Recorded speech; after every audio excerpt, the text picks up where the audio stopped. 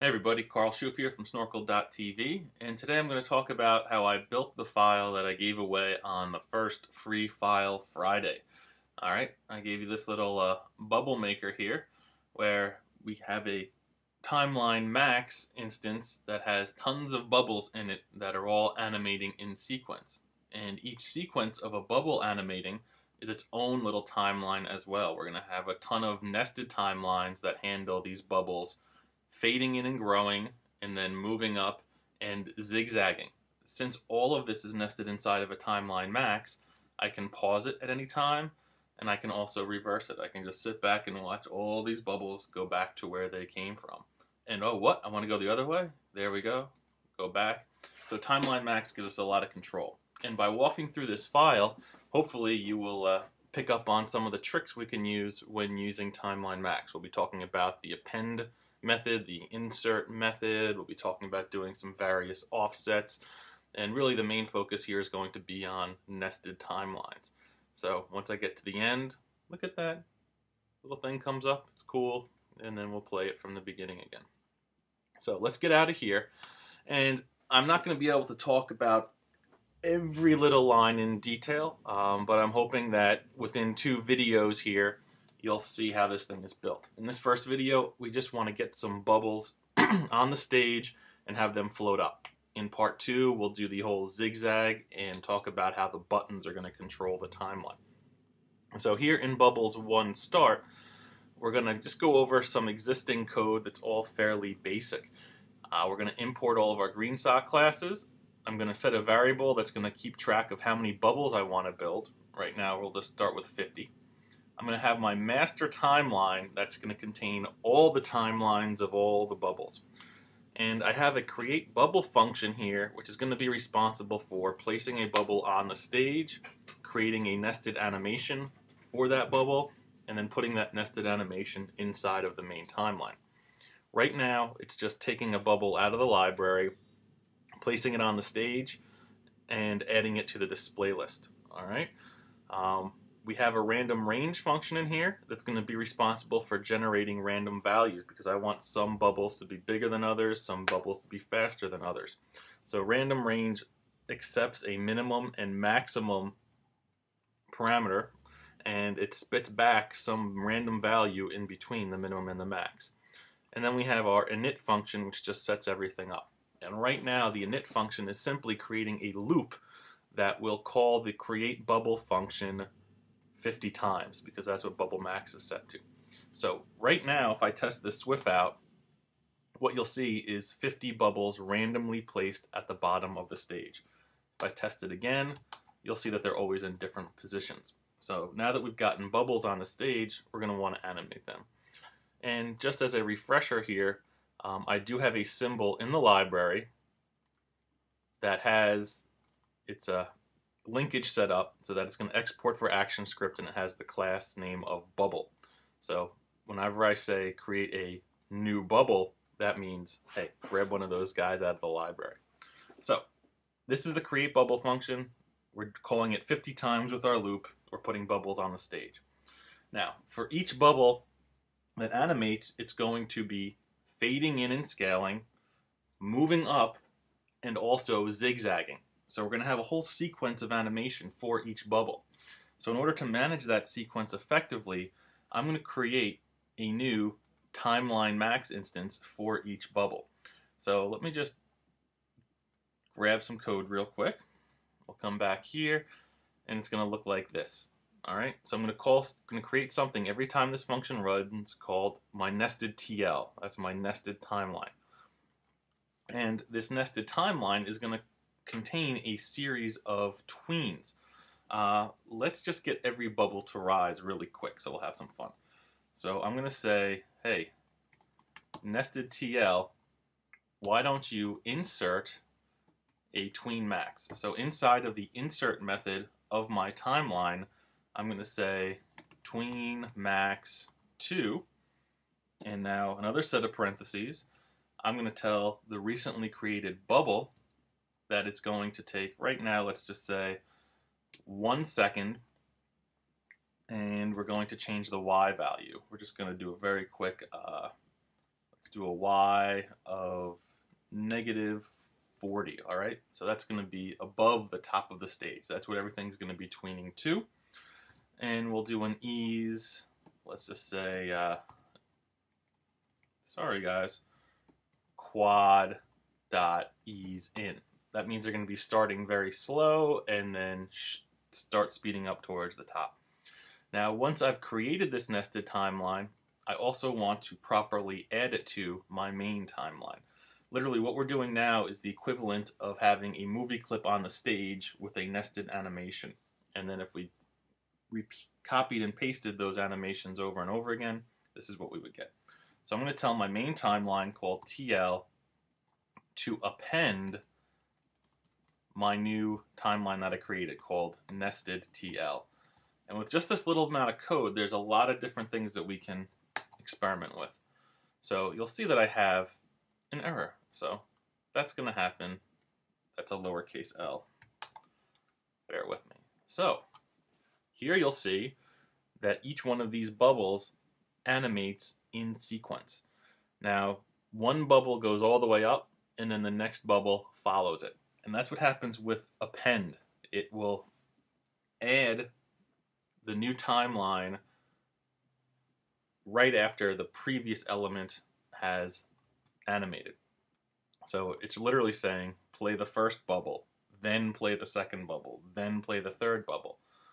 On the other hand, if I used insert here, very important, wake up, you'll see that they all happen at the same time. Because with insert, it just says, all right, add this thing here, this nested timeline, exactly where the playhead is on the main timeline. And the main timeline, called TL, its playhead has never advanced. So really, we're putting all of these nested timelines at an insertion point of 0 seconds. 0 seconds into the duration of that timeline. So again, you'll see that they all play at once. Now, append, on the other hand, says play them one after another. And that's what we're going to want to do. Furthermore, when we're appending things, we can also set an offset. So I'm going to add another value here and say 2.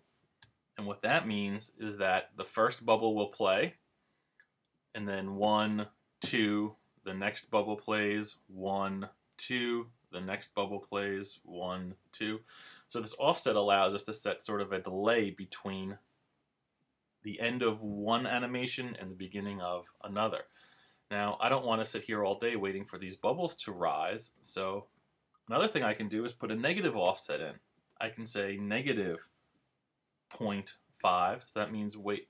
I'm going to say, hey, you know what? Let's put you in at the end of the previous sequence, but let's cheat a little bit and give you a 0.5 second head start. So now you'll see that once these bubbles, the next bubble in line doesn't wait for the previous bubble to totally finish, okay? It's happening half a second before it should have happened, okay? And so that's pretty cool right now. So we got these bubbles to rise. Well, we also want them to fade in and grow. So I'm going to just save you some headache.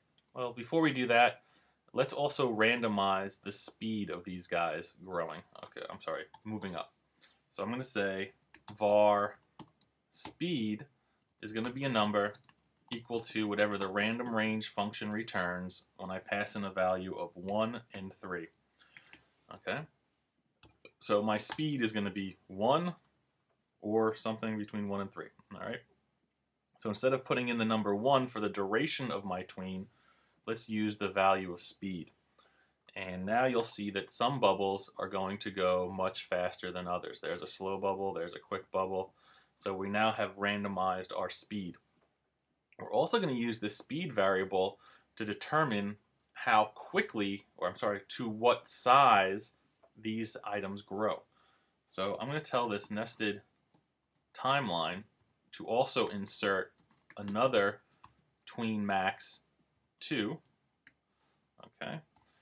And that TimelineMax is going to tell the bubble to take, let's just say 0.5 seconds. And now we're going to change the scale X to be that same value of speed. All right, it's kind of weird setting scale x to a speed value, but it works for us in this instance. I'm going to say scale y is going to be speed. So that means that these guys are going to grow based on this random value. So they're either going to grow to a scale x of 1, scale x of 1.5, 2, 3, or any number in between there. So check this out. If the speed number is 1, that means that we're going to be moving very quickly, only 1 second for that entire tween, but we're also going to have a small size. So the smaller the bubble, the faster it's going to grow. And this is going to be pretty cool. So now you'll see that that big bubble goes kind of slow, slow, slow. Come on, give me a small bubble. There you go. Fast, slow, fast, fast, slow, faster. Okay. You get the idea. Big bubbles move slow. And we're also going to be changing the alpha. So let's set the alpha here, and let's have some fun. Let's just do a random number between, let's do 0.5 and 1. Okay, so now all the alphas aren't going to be the same, and it's just going to give us that little random variance that brings us closer to reality. All right, so here we have all the bubbles rising up, and I would really like there not to be so much time in between each new bubble coming in. Now, we sort of threw a monkey wrench into the works here by randomizing our speed, because now our offset isn't always sort of the same. If our previous bubble took 3 seconds and then we're subtracting 0.5, that means that the new insertion point for our new nested timeline is going to be 2.5 seconds after the previous bubble started. And that just means that we might have a very slow bubble going up, and then the next bubble isn't going to happen until 2.5 seconds after it started. So what I'm going to do is a little bit of magic here. I know what the current speed is of my new bubble, right? And so what I'm going to do is say, let's use that speed variable and multiply it by negative 0.99. And what this does is it makes sure that each newly added bubble goes in pretty much very quickly after the previously added bubble. So here, you'll see now that most of these bubbles start all at the same time. And by messing around with this number here, we can pretty much control the rate at which these bubbles start taking off and doing their thing. Let's just make that negative 0.5. So we're going to take the current speed value and subtract half of it. All right. And so now, still kind of waiting a little bit. But again, you play with this number. Maybe make it 0.89. And now you're going to get more bubbles happening at the same time. So we have a lot of control there. All right, folks. I'm going to wrap up part 1 right now. In part 2, we'll do the zig and the zag, or the wiggling of the bubbles. And we'll also talk about adding the controls. Oh, don't go anywhere. Bonus round. All right, just realized, folks, that I don't want to see these bubbles initially on stage here. So we got a little fix for you. Come on. Right where we're calling create bubble, we're going to say that each bubble's alpha is going to start at 0. So now this is the magic you wanted to see. All right, isn't that beautiful? Cool. Now you can go. Stay tuned for part 2. It's right around the corner.